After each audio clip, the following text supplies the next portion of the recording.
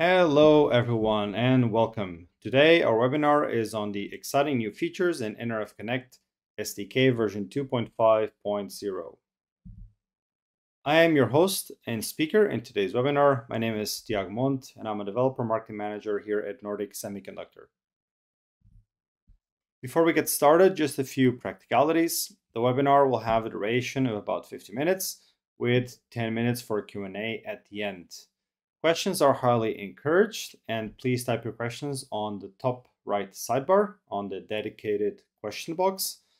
All the questions are anonymous, and please keep them relevant to the topics that we present during the webinar.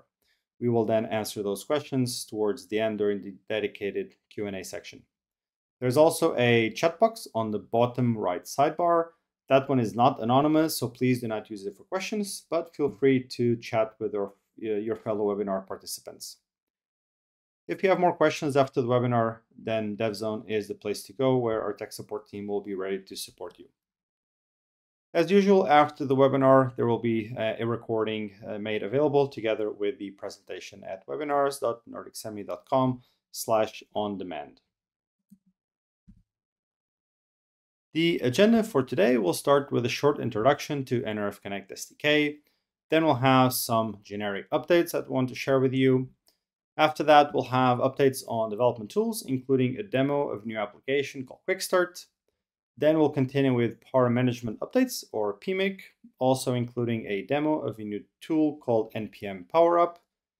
We'll have some updates on Bluetooth, Wi-Fi, and then we'll continue with updates on Matter, including a demo of a Matter to Bluetooth LE bridge application. And the last topic on today's webinar will be updates on cellular IoT and nRF Cloud, also with a demo on software sim. At Nordic, exciting developers is one of our key pillars, and there's several vehicles that we use to reach out to developers. We have the webinars, so that's the one we are watching right now. These are meant mostly for technology introductions and trainings. Then we have DevZone, where our tech support team is ready to provide assistance to any issues that you might have while developing your applications with Nordic products. Then we recently introduced a new single source for all of Nordic's technical documentation called TechDocs. And we'll have one slide about that during the generic update section. And last but not least, the Dev Academy, our interactive online learning platform, where you can take step-by-step courses on various topics like the nRF Connect SDK fundamentals, as well as wireless specific courses such as Bluetooth LE or cellular IoT, with more topics to come in the near future. Let's continue then with the introduction to nRF Connect SDK. So nRF Connect is an umbrella term, and that is refers to the ecosystem of software and tools from Nordic Semiconductor. Within that, we have, of course, the nRF Connect SDK. Then we also have the nRF Connect for Desktop, which is essentially a platform that consists of several applications to use with Nordic products. Some of those applications are generic in the sense that they can be used with more than one product line. Like, for example, the programmer, which allows you to flash the firmware into your Nordic devices. And some other applications are more wireless technology specific, like the Bluetooth Low Energy application or the cellular monitor. Then we have nRF Connect for VS Code, which is Nordic's extension for Visual Studio Code, giving you a full-fledged integrated developer environment experience to develop your nRF Connect projects. And finally, we have a large portfolio of mobile applications, again, to help you test and troubleshoot your IoT projects. But in a nutshell, what the nRF Connect SDK is a single unified code-based and toolchain for all of Nordic's product lines. The nRF 91 for cellular, nRF 70 for Wi-Fi, nRF 53 and 52 for Bluetooth LE and multi-protocol, and also the nRF 21 series, which is our front-end module. The upcoming nRF 54 that we have already announced, the nRF 54H and the nRF 54L, will also be supported in the nRF Connect SDK when they become available. And essentially, the nRF Connect SDK brings you all the building blocks and all the features that you need to develop your IoT products, including all of the wireless protocols that will run on top of our hardware platforms. And as of version 2.4.0, we have a Bluetooth 5.4 qualified host and controller stack. So you can go and qualify your end products using our 5.4 listings.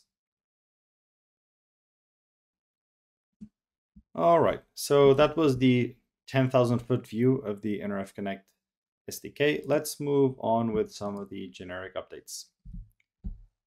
And the first thing that we are very excited to share with all of you is the introduction of TechDocs. This is Nordic's single source for all technical documentation, and you'll find it at docs.nordicsemi.com.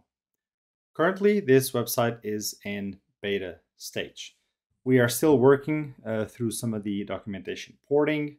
All of the existing content that you have on other websites, like the Info Center, for example, will stay online, but we are still checking whether we'll migrate content for some of the older products. So during this beta stage, all these existing documentation websites will then stay online. And when we go into moving closer into a full launch, so coming out of beta stage, the existing documentation websites will eventually be retired. But there will be communication from us when we're planning to retire those websites. If you want to get updated, we recommend that you subscribe to our product update notifications. We have also written a DevZone blog that talks a little bit more about why we are introducing this new unified documentation portal and some of the also very interesting features that you can leverage in this new portal to get quicker access to the documentation and the information that you're looking for. We highly encourage you to use it as much as possible and also provide us feedback. You can do that from within the TechDocs pages themselves. There is a icon on the top right for feedback, and that will go directly to the team that is working on the TechDocs project. So this is a really exciting update. And again, we're trying to continue to improve all things related to developer experience when working with Nordic products. Then moving into security topic, we have announced a few months back that PSA Level 2 certification has been achieved for the nRF 5340 and the nRF 9160. So PSA Level 2 certification, what it does is that it verifies protection against scalable remote software attacks, and it includes a independent verification. So it is independently tested by a security evaluation lab, which is riskier in our case, and that includes 25 days of white box evaluation. The PSA Level 2 certifications for the 5340 and 9160 are available on the PSA website.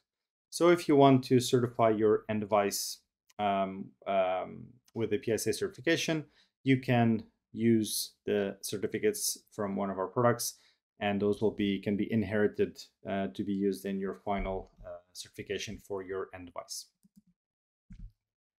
And the last update within the generic updates topic is about Amazon Sidewalk.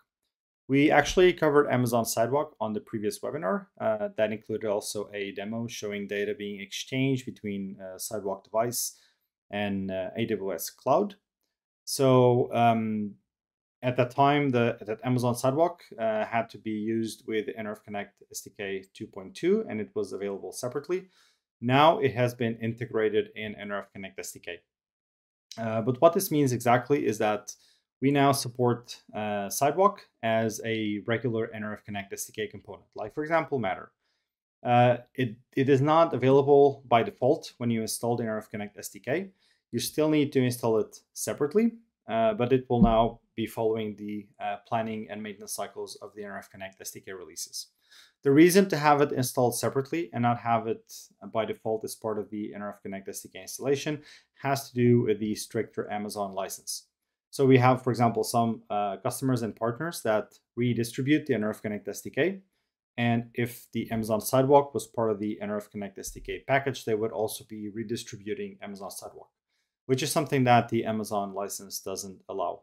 And for that reason, customers who want to use Amazon Sidewalk will have to become acquainted with the license, and we'll have to make that installation separate to the nRF Connect SDK. We also have a few updates compared to what we had on the last webinar.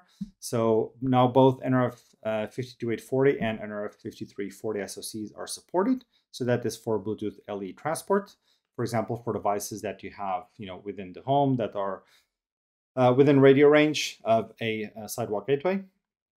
But then we also have support for the Semtech transceiver for longer distances using sub-gig transport, LoRa, and GFSK modulation. Just one final note before we move to the next topic is that Amazon Sidewalk is currently only available in the US. And now moving on to some updates on Nordic's development tools. And the first thing to share here is in nRF Connect for VS Code. So in nRF debug, there is a feature that used to be called Memory Viewer, and now that has been renamed to Memory Explorer. The reason why we've done that is that now it allows you to write directly into the memory from the user interface. So as you can see here on this animation, you can click on any given byte and just once you've selected the byte you want to edit, you click on the little pencil icon, and that allows you to start overriding the memory in those locations and moving forward. So let's say that, for example, you want to update certain variables directly in RAM, like for example, a counter or sensor value. That's something you can now easily do from within the Memory Explorer feature in nRF Connect for VS Code. Then the other addition is that you can add custom memory sections as additional tabs. We don't have an animation here for that, but essentially you could go to this plus arrow and then indicate a memory section that you want to have on that tab. So you could have a little bit more focus to certain memory sections where you have, for example, some important buffers or important data that you want to easily sort of glance at during your development. So let's say that you wanted to look at the memory between the address 2 followed by a bunch of zeros to 20002C. You could create then a custom tab, and you would say, okay, I want this tab to show the memory between these two addresses, and that would give you focus into those two sections. And then the last thing is that you can also copy data from the Memory Explorer and then copy it wherever you might need it. If you copy it from where you see the raw data, you'll copy it as raw bytes. But if you have the ASCII visualization enabled, you can also copy it as ASCII characters as an alternative. Then we have also integrated both the toolchain and the SDK management into the extension. You can still use the toolchain manager, but by having this within nRF Connect for VS Code, it really simplifies the setup and configuration by giving you a single consistent user interface. So you don't need to be switching between applications. You can do everything from within nRF Connect for VS Code. One thing that this gives you that the toolchain manager doesn't give access to is that you can also download the main branch if you want to stay updated with the latest developments. However, we strongly do not recommend using the main branch for production. If there's some experimental feature that you really want to test, go ahead and do that, but use one of the tagged releases if you're working on production code. The toolchain manager will continue to be available and maintained from Nordic. So this will still be out there as an alternative to installing the SDK and the toolchain. Then we also have some updates on nRF Util version 7.6.0. For those who may not be familiar with nRF Util, it's a unified command line utility for Nordic products. So it has two new commands available. One is the toolchain manager.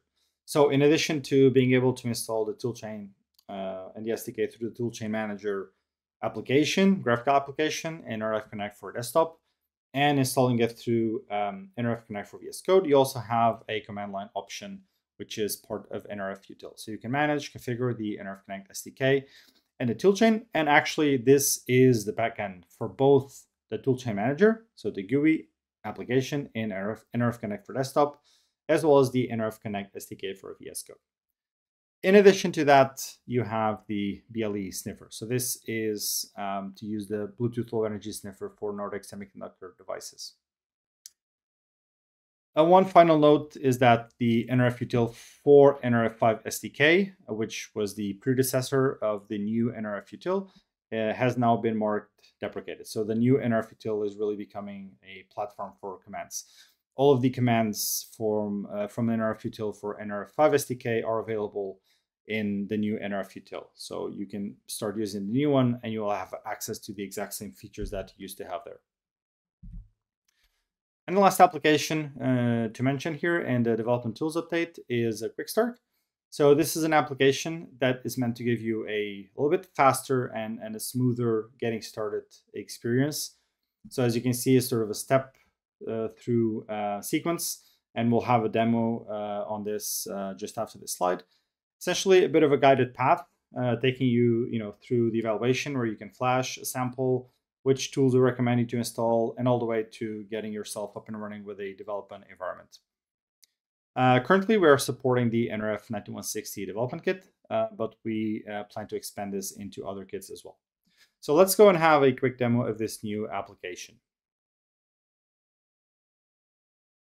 All right, so I have here nRF Connect for desktop, and I will go and open the quick start application.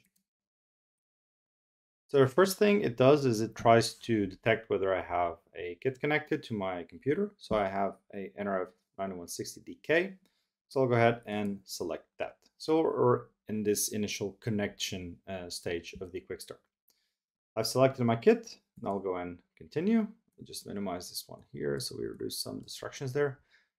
First, it gives you some information about the kit and what you sort of can do with it, the technology supported, some links to some of the documentation. Then it gives you the two different options you have to develop with nRF 9160. So one, which is the recommended, is that you use both cores, as it has a dedicated modem core and then a separate application core, so you can run your application on the device, but you can also use it as a modem only, which is a more classical approach to cellular development, where you have AT command interface to the 9160 and you use it only as a modem device. So we'll continue. Then we have the chance to rename our device. I already have a custom name for my device, so I won't go and do that, but you can add whatever name you want to have there. So I'll just continue this one. Then you can flash a sample. So you can flash the AT command sample, the asset tracking, which gives you access to location of your device, or the shell command line interface.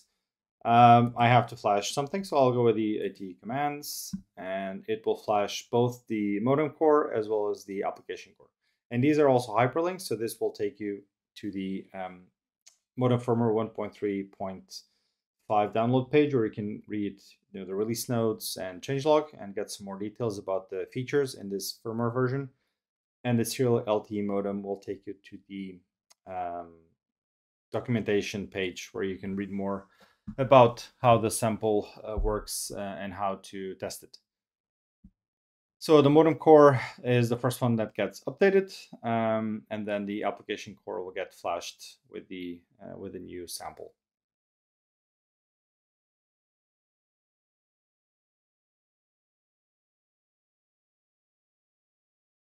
All right, modem core is done. Now application core, and we've reset the device. So the device is ready to be used. We continue, and then it automatically verifies the manufacturer, hardware version, and the IMEI number. If we go here and click on verify, it will send the necessary AT commands to get that information back. And it also gives you the option to copy the IMEI number if you need to use it, for example, for any kind of cloud provisioning, as an example. Then we continue. It gives you some options to start evaluating, activating your SIM card, opening the serial terminal, which is another application within nRF Connect for desktop. Also opening cellular monitor. We had a demo on the cellular monitor on a previous SDK webinar. So if you want to know more about that one, I recommend that you go and watch that. So we'll just continue on the quick start path. And then it takes you to a more, let's say, developer-oriented guidance where you can, install VS Code and the extension, and also the command line utilities that are necessary to develop. I already have these installed in my laptop, so I'll go ahead and skip that. Then it hints you towards the Developer Academy, where we have a course on cellular IoT. So we highly recommend that, especially if you are getting started with cellular IoT, that you go and take that course, and also a white paper on best practices for cellular IoT development. And then it recommends some additional applications in nRF Connect for desktop. I have all of those installed already, but if I didn't, then you would have the option to install them from here. And in this case, it recommends to install the cellular monitor, the power profiler. So this is the app that you use to control the Nordic power profiler kit to get the power consumption measurements. Then the programmer, so you can flash the SoCs, and the serial terminal as well. And after that, we are done. This getting started flow, we are also open to feedback, so you can help us improve. So you can get feedback directly from this application. If you write into this text box and then give feedback, I won't be doing that. And this is how the quick start works. If you're getting started, obviously this is now the recommended path for cellular, with other kits to come in the near future. All right, moving now into power management or PMIC updates. First thing is that we have a new application in nRF Connect for desktop called npm PowerUp. This application now allows you to easily control and configure the npm 1300, and you can then also export your configuration as a overlay file that you can import into a nRF Connect SDK project. And we'll have a quick demo in just a few minutes. Some of the experimental features that were added on the previous SDK are now supported. So that means that now the npm 1300 and the npm 1300 evaluation kit are supported, as well as the features of charger, bucks, LDOs, load switches, and GPIOs. In this release of nRF Connect SDK 2.5, we've now also expanded the feature support with LEDs, ship mode, hibernate, and reset. We have added more charger configurations, including JITA, which is essentially a set of guidelines on battery charging, and trickle charging. Trickle charging means when you charge the battery with the same current that is the self-discharge current, so essentially keeping a battery fully charged. We have also added then support for watchdog and event handling. We recently had a webinar on npm 1300, so I highly recommend you to watch that if you want to learn more about this product. And now let's have a quick demo on the npm PowerUp application. So let's get started with our npm PowerUp demo. So, well, first of all, I will show you the setup that I have, at least the first setup. So I have the npm 1300 evaluation kit, and then I have a LiPo battery connected to it. I also have a USB connected for to give power to the PMIC, and I have a second USB connected to the npm controller port. So this one is connected to the nRF 5340 SoC, which acts as the host to the npm 1300 right in the middle of the evaluation kit. This one here is only providing power. This one is providing communication to the npm PowerUp application. So I'll go here to nRF Connect for desktop and open npm PowerUp. Select my device and connect to it. And okay, we are in sync. So in the dashboard, we have some of the so let's say most common functionalities that you will be most likely to want to evaluate and test with. So we have the buck converters, the load switches, the fuel gauge, and the charger. Then you have some additional tabs that give you a little bit more focus into each of these sort of functionality groups. So on the charger, you also get the JITA compliance configuration. It's already set by default to follow the guidelines. Then you have the regulators in here, the two buck converters, load switches, which can be configured as LDOs, GPIO and LED control, some of these system features like timer, power failure warning, and so on. You also have the option to profile your battery with an additional board that's going to be available quite soon. But that's something that will not be part of this demo. But if you were to profile your battery, then those projects would show up in this tab. Then you have the graph. So this is the battery data, the voltage, current, temperature, state of charge. And if you want to provide us feedback on this tool, feel free to do so. We highly encourage that. And at the end, you have just a little bit more information, including a link to DevZone and a way to create a system report. So you can attach that to your tech support request and enable our team to have a little bit more data to work with. Okay, so if we go to the dashboard, first thing we'll do is charge the battery so we can see what happens there. So for this battery, I need to increase the termination voltage a little bit more, 4.2, and let's put the charging current at roughly 400 milliamps. So we'll go ahead and enable that and then move over to the graph. And as we can see here, the current goes into negative 400. So negative because it's flowing into the battery, not out of the battery. So when it's in the positive space, that means that the current is flowing out of the battery. When it's in the negative space, it's flowing into the battery. So it's charging, as expected. If we go to the dashboard, we can see here that the fuel gauge starts trying to calculate the time to full. It gives us a state of charge estimate as well.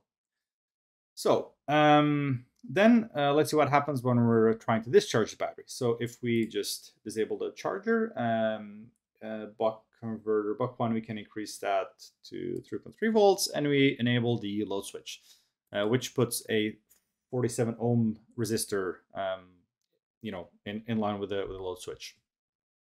Then we can go here to the graph, and we can see that the current is 0. This is 0 because I still have the power USB cable connected to the kit. So if I go back to my kit, so this cable here is still connected. But if I pull that one out, then we can see that then the current starts flowing out of the battery instead because the power cable is no longer there. So now we have about 74 milliamps coming out from the battery. All right, so now what I'm going to do is that I'm going to put my hardware engineer hat on, and I've just made my final PMIC configuration. Actually, I want the charger to be enabled as part of that configuration and this to be disabled.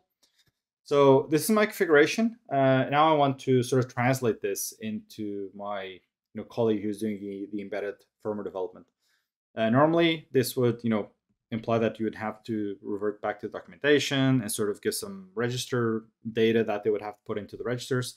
With the NPM PowerUp, we're trying to solve that problem very easily by being able to export this configuration into a file that can be just imported into an nRF Connect SDK project.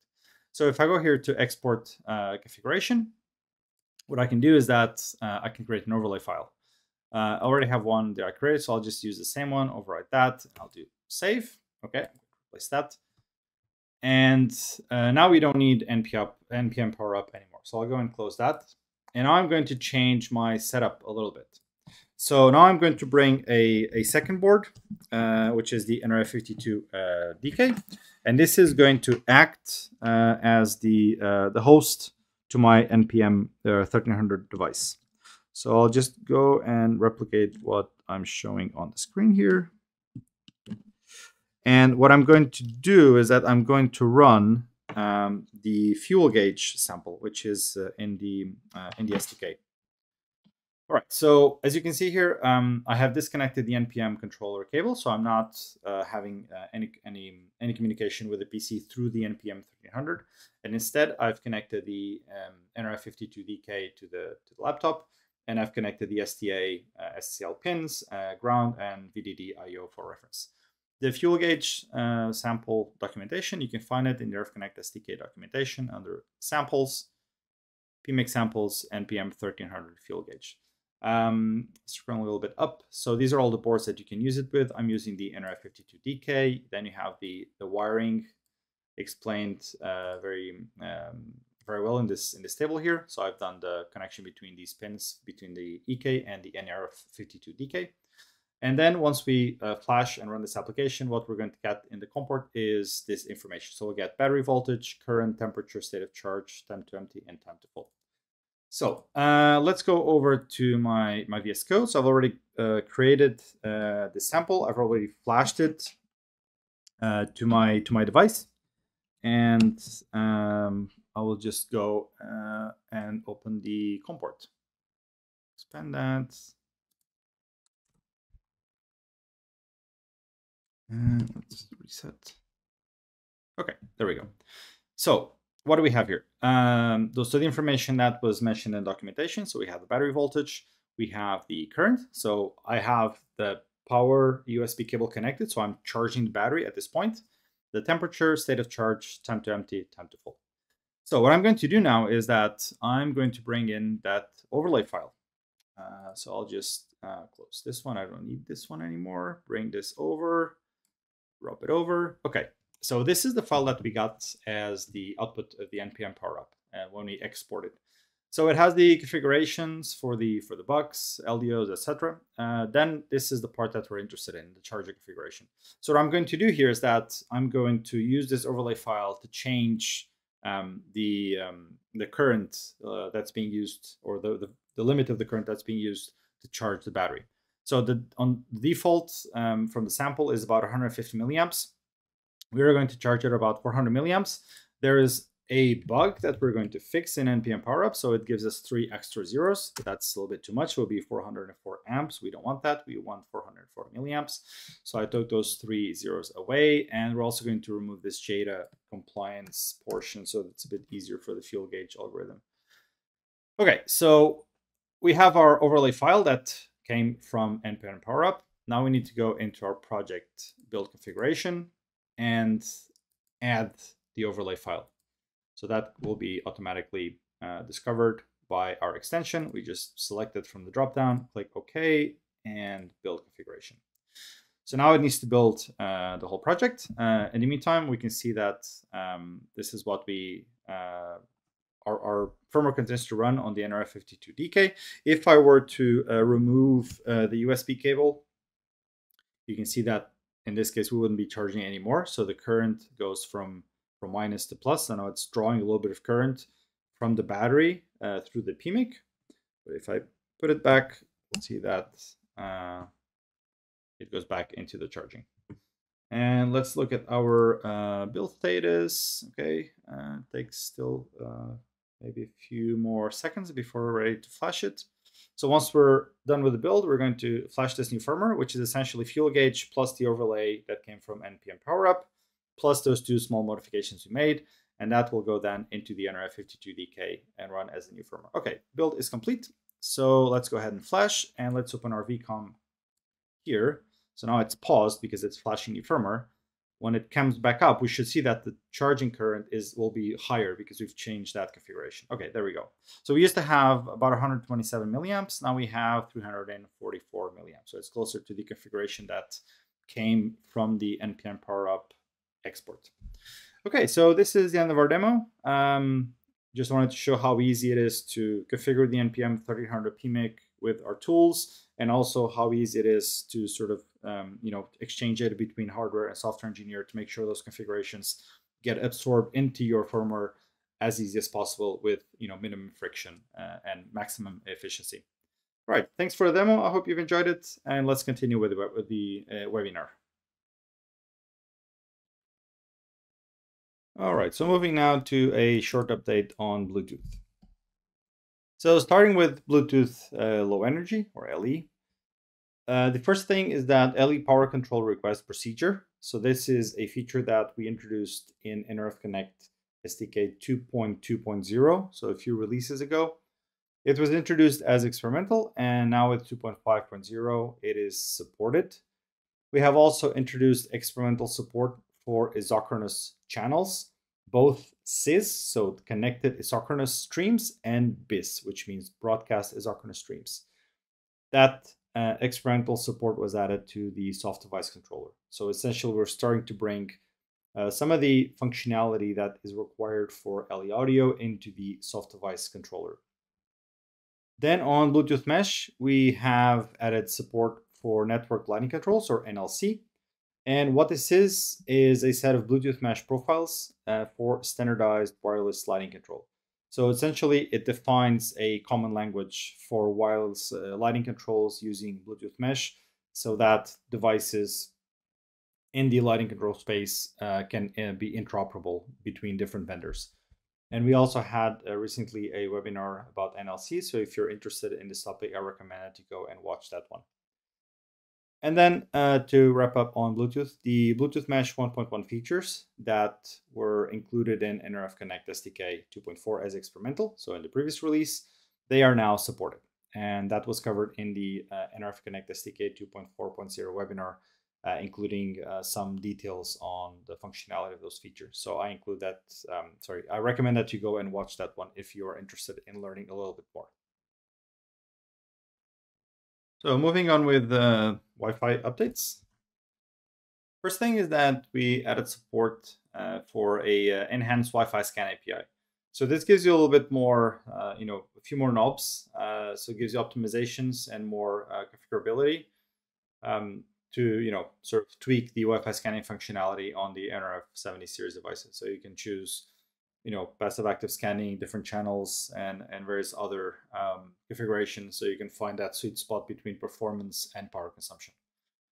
We have also added a network agnostic connectivity manager. So this basically allows that you can use any IP-based protocol in a seamless way, independent of the underlying transport. So whether you're using, cellular, IoT, or Wi-Fi, so they both support IP-based communication.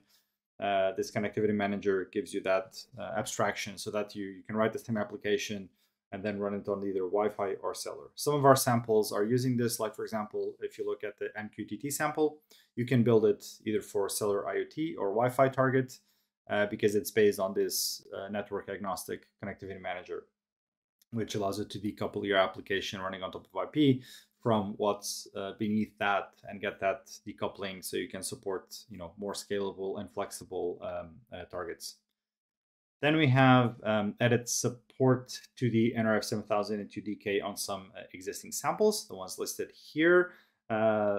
These are in the nRF Connect SDK on the nRF section. Also, a selection of these Zephyr networking samples are now also supported by the nRF 7000 2DK.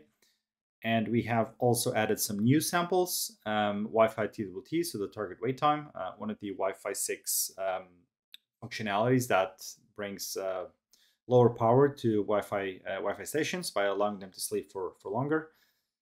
Then we have the Wi-Fi shutdown sample and the Wi-Fi WFA quick track control application. So this WFA stands for Wi-Fi Alliance. So this is an application that helps you go through the Wi-Fi Alliance certification. We have also made some significant improvements on memory utilization. In this case, it's the memory utilization for scanning only applications. Like for example, if you're using Wi-Fi for locationing, where you're only scanning for Wi-Fi SSID access points. And we have there reduced the RAM usage from 55 kilobytes to 20 kilobytes. And now some updates on Matter. Similarly to those improvements on Wi-Fi, we have also made some significant improvements on Matter when it comes to memory utilization. So for the Matter over Thread template application, we have gotten a reduction in flash and RAM for the on the debug build. The reduction was 69 kilobytes, so we went from 884 kilobytes to 815, and we've been able to reduce 56 kilobytes of RAM. On the release build, 17 kilobytes reduction in flash and 54 kilobytes reduction in RAM. Then on the analogous sample for Matter over Wi-Fi, so the Matter over Wi-Fi template application, we've gotten a reduction of 17 kilobytes of flash, 158 kilobytes of RAM, so this is quite significant, and then 8 kilobytes of flash on the release build and 156 kilobytes of RAM. We have also added experimental support for Matter bridge application. So what this does is that it bridges between Matter and non-Matter devices. So this application specifically bridges between Matter and Bluetooth LE devices.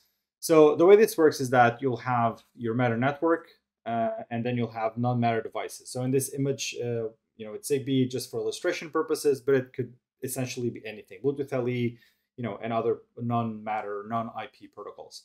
And then you'll have your Matter bridge making sure or allowing for these non-Matter devices to be part of your Matter network and be controlled as if they were Matter devices.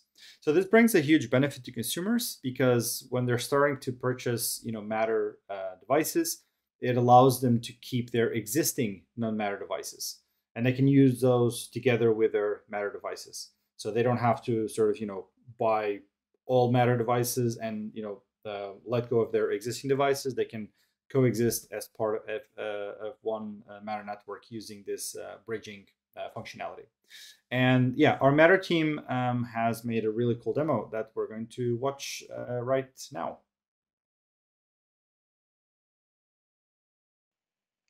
In the nRF Connect SDK 2.5.0, we delivered a new bridge application that allows to expose devices that use Bluetooth LE to the Matter fabric. On my desk, I have nRF 7002DK running Matter bridge application and two Bluetooth LE peripherals running LED button service and environmental sensing profile samples. These are pure Bluetooth LE devices that do not have access to Matter. So I'm going to make it possible thanks to the bridge device. The LBS will be represented as lighting device, and ESP will be represented using temperature and humidity sensors. So I call it a weather station. I have here also two commercial ecosystems, Google Home and Amazon Alexa. To present the support for bridging in ecosystems is really good. I have already commissioned the bridge device to both ecosystems using multi-fabric feature. And you can see it is visible in both applications as nRF bridge device. But for now, there are no other devices connected to the bridge. Let's add new devices using bridge device shell. So first I type Matter bridge scan command to see what devices are available. In the meantime, please take a look at the UI of the DK. There is LED1 that is blinking to show the firmware is running. The LED2 that shows the Bluetooth connection status. Now it's off because it's not connected.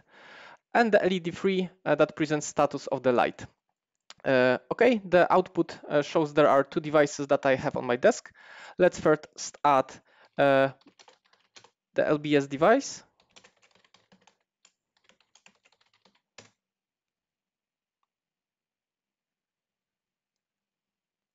Okay, the device was added.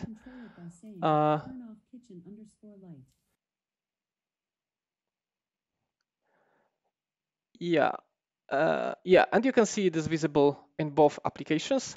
I can control it using the app. For example, turn it on using Alexa. And turn it off using Google Home. Okay, I can also use voice commands. For example, Alexa, turn on the kitchen light. Okay. Or, hey Google, turn off the kitchen light. Sure, turning the kitchen_light off. Okay, let's now add the weather station device. So the device number is 0, and let's call it weather station.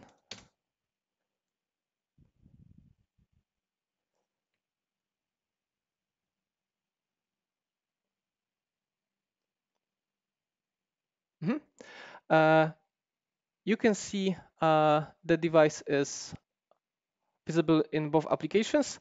In the Google app, it presents temperature and humidity results, and the Amazon app presents only temperature results as humidity sensor is not yet supported. Similarly, we can ask for temperature. Alexa, what's the temperature of weather station? The weather_station temperature is 22.45 degrees. Hey Google, what's the temperature in my room? It's currently 23 degrees. That's it. Happy bridging of your devices to Matter. All right, so let's move to the last topic in today's webinar, cellular IoT updates. So we have a few new supported samples for cellular. One is called cellular battery, and it shows how to obtain the battery information from the modem using AT commands. And then there's another one called nRF device provisioning. So this one is a lot more interesting, and it shows you how you can use the nRF cloud provisioning service that we have on the nRF cloud side to use that with your cellular IoT device. So if you want to do provisioning of devices in the field, this is a sample that shows you how you can go ahead and do that.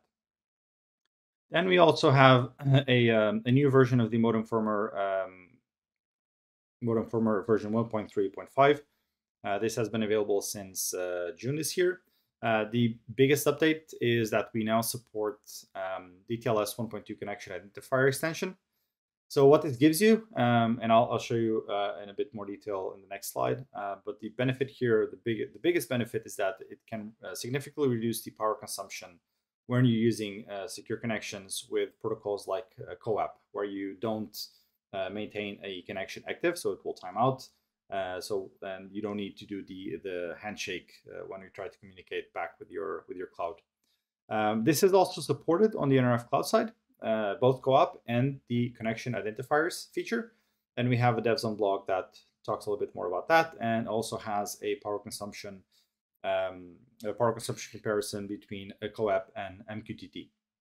So, but how does this actually work, this connection identifier? So in a nutshell, if you would have a system where you don't have a connection identifier, so you would have your device and nRF Cloud talking to each other. So initially there would be the handshake, and then they would exchange messages, have the acknowledgements, and at some point your device would go into sleep. So it would spend a certain amount of time not communicating back with the cloud. During that time, there would be a timeout activity, and the connection would close. So when you have more data that you want to send back into the cloud, you need to do this DTLS handshake again. And this is a significant, power consumption penalty each time you have to do that. So each time you want to send data back to the cloud, secure data, you need to do this handshake. So that's, in a way, wasting energy if you wouldn't have to do that. On the right-hand side represents a system where you do have connection identifier. So it's a little bit different here. So you do start doing the handshake. So the first time that you communicate with your cloud, you exchange your data, and then you go into your sleep mode. But then what happens is that because you have this connection identifier stored on both sides, then when you wake up and you send more data, you don't need to do the handshake anymore. So you use this connection identifier feature to skip that step and start sending data straight away. So this gives you a significant power consumption benefit compared to not having this feature in place.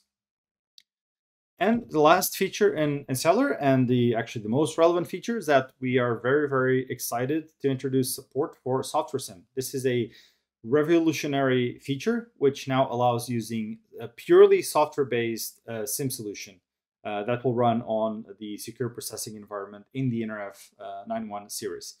So this will be isolated from the application through ARM Trust Zone. It runs on the application processor, but it has a separate isolated area where it will run. So, looking at SIMs from a historical perspective, we used to have, the most recent physical SIMs were the 4FF, also known more commonly as the Nano SIMs. So this is the one that we use in most smartphones. Then we go into more integrated solutions that go into the inside the devices, and now we have pure software solutions. So the two the biggest benefits here, number one is the reduction in power consumption, because when you have a physical SIM, there is some power consumption associated with that device. And then, of course, the second benefit is that it really simplifies your design. You can make more compact designs by removing the need of having a physical SIM. And of course, that brings also lower hardware costs. And overall, it's, of course, a much more friendly solution when it comes to environmental impact. You have less material going into your device, less plastic, less devices being shipped around the world when you have a pure software implementation. As of now, Onomondo has what they call the soft SIM solution that is available today to any Nordic customer. So if you're interested in using this solution, reach out to Onomondo to learn more about what they have to offer. And as I mentioned, this is supported on all the nRF 91 series devices. So that means the nRF 9160 device, which is the device we have currently in production, as well as the upcoming devices that we announced back in June, the nRF 9161 and the nRF 9131. Right, and now that we have introduced the soft SIM or software SIM, we'll also have a demo that highlights the power consumption benefit.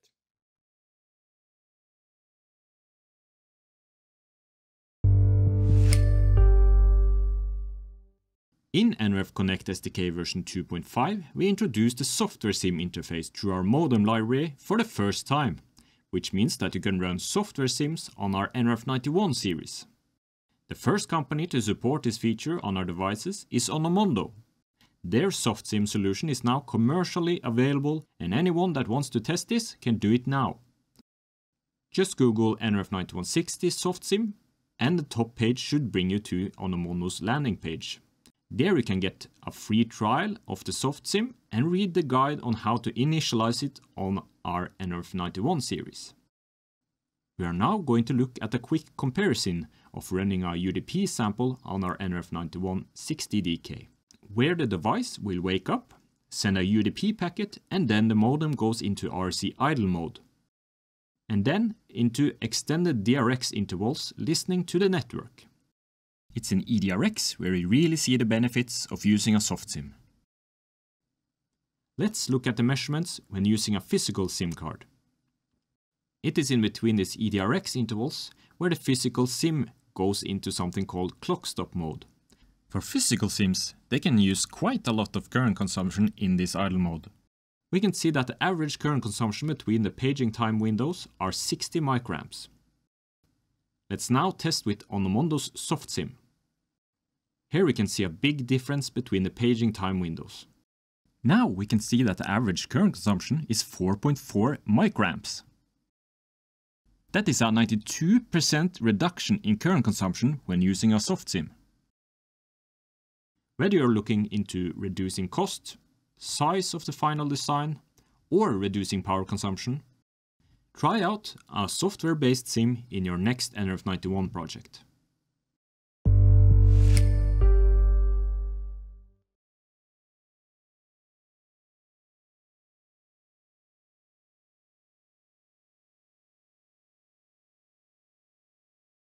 All right, so that was all the updates we had to share with you today. So we've reached the end of our webinar. We encourage you to sign up for our webinars at webinars.nordicssemi.com.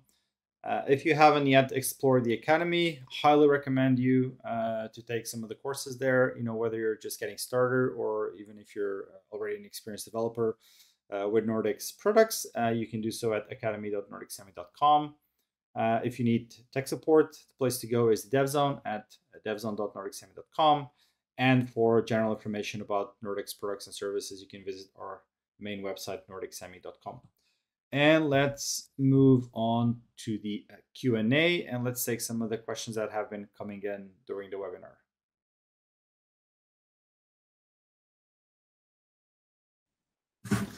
All right, thank you everyone who joined today.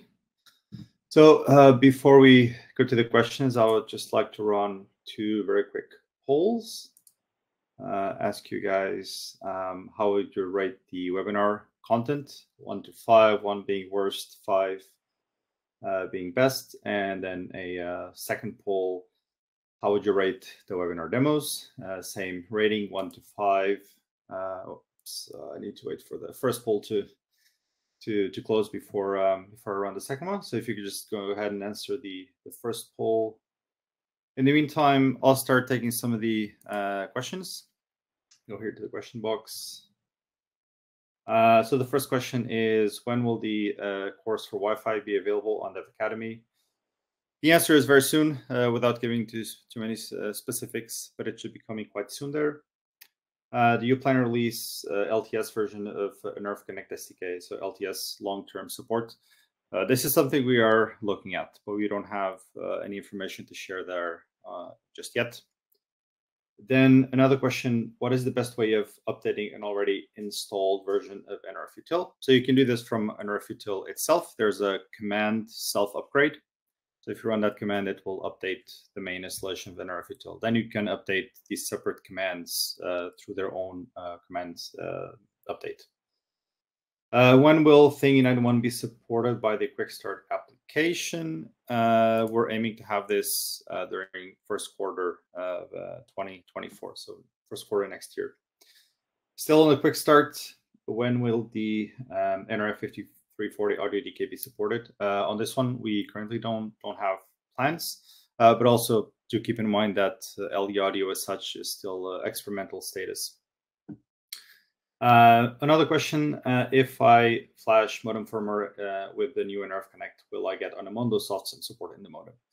So you will need minimum modem firmware version 1.3.5 and the latest nRF Connect 2.5.0. That gives you access to the software sim interface.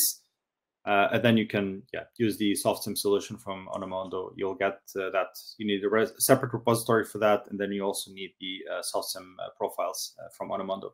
But if you, you can learn more on the link that my colleague Martin posted on the chat, and the link is also on the SoftSim slide from the handouts, which will be available after the webinar. Let me just pause and look at the poll. Okay, I'm going to close the the first poll. And I will open now the second poll. How would you rate the webinar demos? 1 being worst and 5 being best. And going back to the questions. Okay, continuing. So do I need to uninstall an old version of nRF Connect before installing a new one? I'm assuming this is nRF Connect for desktop based on when the question came during the quick start demo. No, you don't need to uninstall the old version. So you can just update the existing version. There will be a warning in the application telling you that there's a new version available and you can update the one you have. Do you plan to add support for Zuri IoT hub connection over OpenThread? So far, samples use Wi-Fi or cellular. No plans on this as of now. This is a bit of a roadmap item, so not something we normally comment on the webinars. Is SoftAP supported on nRF 7002? It's not supported today, but this is something that we want to add in the future, sometime next year. Can we use nRF 9161 without IP communication to the base station? There is a feature called non-IP data delivery, but I don't think it's very widely supported. So that's something I would recommend to follow up on this question on DevZone, and our tech support team can give a little bit more insight into that. Is SoftSim also working on older nRF 9160 hardware? Yes, it works across all the nRF 91 series. So we had that on the slide, including, so this includes the nRF 9160, 61, and 31, which are the 2 upcoming products that we announced a few months ago. When will LE audio profiles be added to the SDK? We don't have a date for this yet. So as I mentioned, LE audio is still in experimental status, so that will come a little bit later.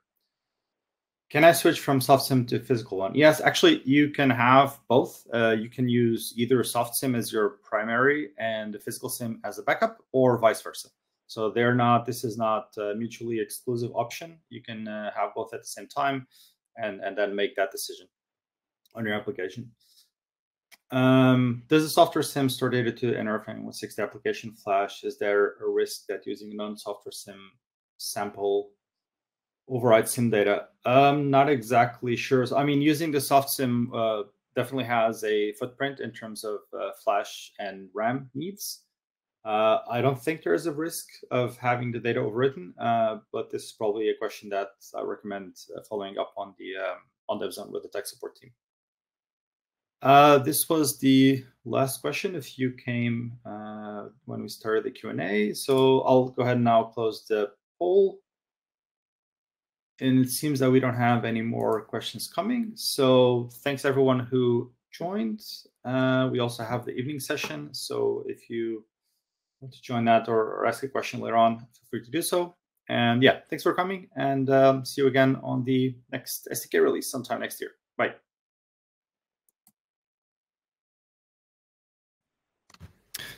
All right. Thank you everyone for joining today. So we have a few questions that came in. Before I answer those, I'm just going to throw a poll here. How would you rate the webinar content, rating 1 to 5, 1 being worst and 5 being best? And while you guys answer that poll, I'll start answering some of the questions. So the first question, I need to be able to get a configuration of things, including SDK version per project. How do I do that on VS Code? You can associate an SDK version for a workspace. So if you have projects that need different SDK versions, you need to split those into different workspaces and do that association there. Another question, can the Memory Explorer write to external flash? Well, with the Memory Explorer, you can't write to flash, whether it's internal or external. It has to do with the way that flash technology works. So in RAM, it's random access memory. You can write ones and zeros anywhere you want. But with flash, the default state is that all the bits are 1. So if you'd read a blank flash, you would see all FF in hexadecimal. You can write bits from 1 to 0. Then if you want to flip them back to 1, you need to erase an entire flash page. So of course, with the Memory Explorer, we can't do that. That's why you would need to use the flash drivers or some of the other abstractions for writing into flash that can also handle the erasing and also doing things like spreading the writes and the cycle so that you don't wear the same page too many times. You actually allocate a number of pages and you try to use that capacity to write data. Another question is, I have some doubts whether the Wi-Fi module has its own memory where I can flash its code, or does the host take care of Wi-Fi chip working by controlling it? So yes, the nRF 7002, it's a companion chip. So it's a Wi-Fi companion chip. You can't run your application. It's not an SoC like the nRF 52 or 53 or the 91.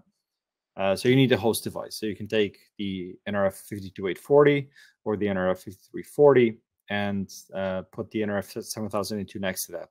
So the lower layers of the stack, so the physical level and the Mac level will run on the 7002, and then the upper parts of the stack will run on the host device. And then someone asking for details on flashing Wi-Fi applications using Segar Embedded Studio. So with the nRF Connect SDK 2.0, we actually discontinued support for Segar Embedded Studio, which used to be the default IDE, and we introduced support for VS Code. So officially, we don't support Segar Embedded Studio anymore. It doesn't mean that you can't use it, but we just won't provide official support for that. So VS Code and our extensions are the official recommended IDE to work with the nRF Connect SDK. Another question, Thingy 91 is not recognized inside VS Code. So the reason is that the Thingy platform, so the 91 and the 53, they don't have an onboard debugger. So that's why when you connect it, you won't see it recognized on VS Code. But if you take a kit like the nRF 9160DK or any other kit, and you configure that debug out and connect that to the debug port on the Thingy, or you can also use an external J-Link adapter if you have one, then it will recognize Thingy 91 and VS Code. Another question, support for software SIM on cellular IoT applications. Is that eSIM or iSIM? It's actually neither of those. This is purely a software-based implementation. So the only thing that it relies on the target having a mechanism to isolate the system from the application code. So in the nRF 91, 9160, 61, and 31, this is achieved through a trust tone on the application core. So it's a pure software implementation. It is not eSIM, it's not iSIM either. I'll continue with the questions, but let me close the poll and throw another one. How would you rate the webinar demos? And the ratings are the same. So 1 being worst and 5 being best. So let's continue with the answers. Dev Academy, Mata course anytime soon. Not anytime soon. Probably coming sometime, but yeah, not the plans. So not something we want to make any commitments there. So this is something we're looking at. Then the nRF 21540 chip has 20 dBm output. Is that power inside transmitting specs in EE? I think this might be a typo, and probably the question is transmission specs in EU, so CE regulations. And then the answer is no. You can do 20 dBm in North America, but not in EU. At least not for Bluetooth LE. You can only do 10 dBm, and you can do up to about somewhere between 13 and 14 dBm for 802.15.4. So that's the file layer for Thread and Zigbee.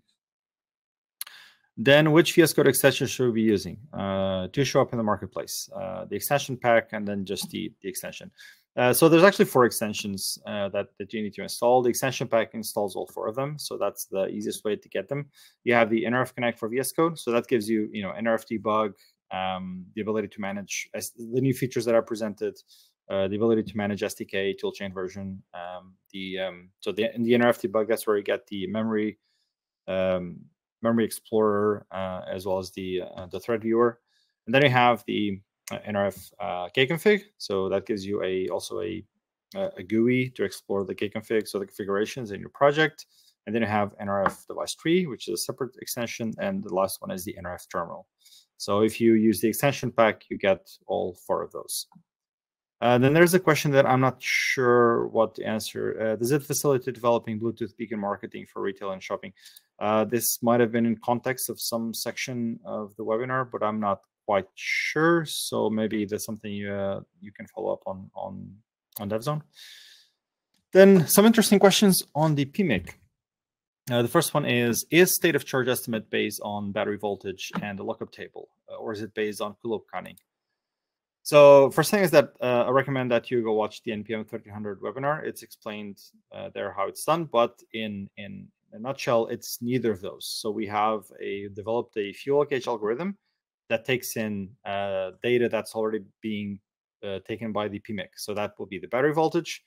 It's also measuring the current that goes in or out of the battery, and it's taking the battery temperature. So those 3 data points are fed into our fuel gauge algorithm, and that's how we get the state of charge calculation with an accuracy that matches coulomb counting without requiring the energy that's associated with using coulomb counting as a method to calculate state of charge. But more details on the webinar, so I recommend that you go and watch that one. And then another one on the PMIC. How long does the battery profiling take scaled by capacity? So this takes about 2 days per temperature, and we recommend that you profile at 3 temperature points. So a low temperature point, something around 0 degrees, for example, a nominal. So this would be room temperature 25 degrees Celsius, and then high, something like 50 degrees Celsius, for example. So 2 days at 3 temperature points will give you a total of 6 days. And then the discharge current is proportional to the capacity. So it will take the same time regardless of the capacity of your battery, up to 3,600 milliamp hour. So if you're not familiar with battery profiling, this might sound long. However, if you compare with competition, typically you would need to ship your battery to a third party for profiling.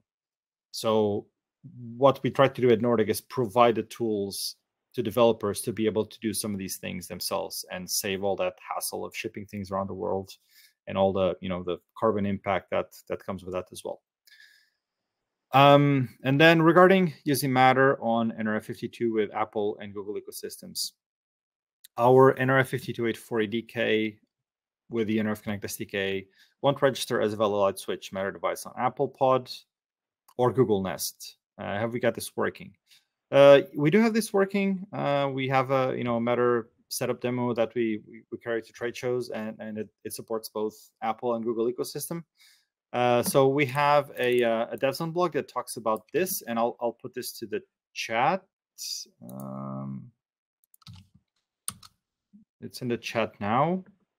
So I recommend that you give that one a read, and if for some reason you still don't get it to work, then DevZone will be the place to submit a support request and see get some help from our tech support team to get you through these hurdles.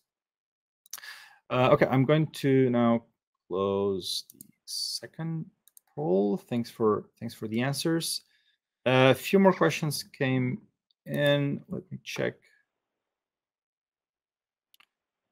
Any news on distance measurement library? No updates. It's still experimental status.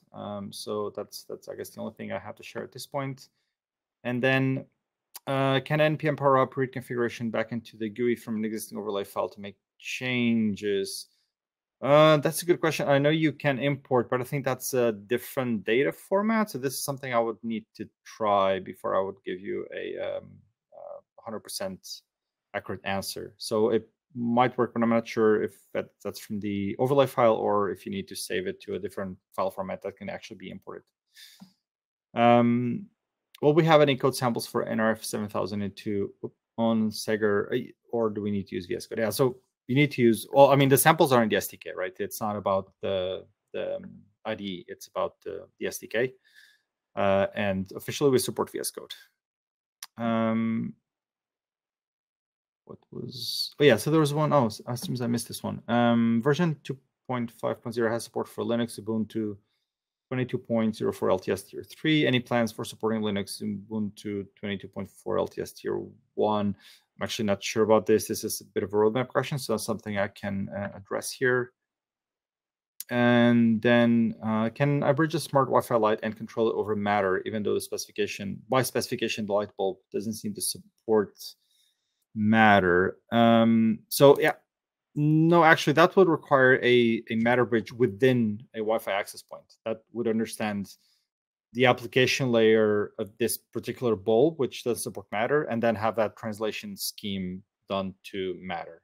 So the Matter bridge, the way it works, that, for example, if you have a Matter to Zigbee bridge, it understands the meaning of the Zigbee clusters on the Zigbee side and translates that to the Matter models on the Matter side. Is Matter used for transmitting time series data through the Matter network, or is it only good for smart home applications? I mean, currently the focus of Matter is on smart home devices. If you look for Matter 1.1, there were a few new device types introduced, but all within the smart home. For custom devices, I'm not exactly sure how you'd get this to work. Might be possible, but that's definitely not the focus of Matter at this point. Okay, I think that was the last question. Let me see if I missed anything. I don't think so. So if there are no more questions coming, thanks everyone for joining. Really appreciate all the questions that you sent over. And I hope to see you again on the next nRF Connect SDK webinar. Have a good morning, evening, where you are, and we'll see you next time. Thanks.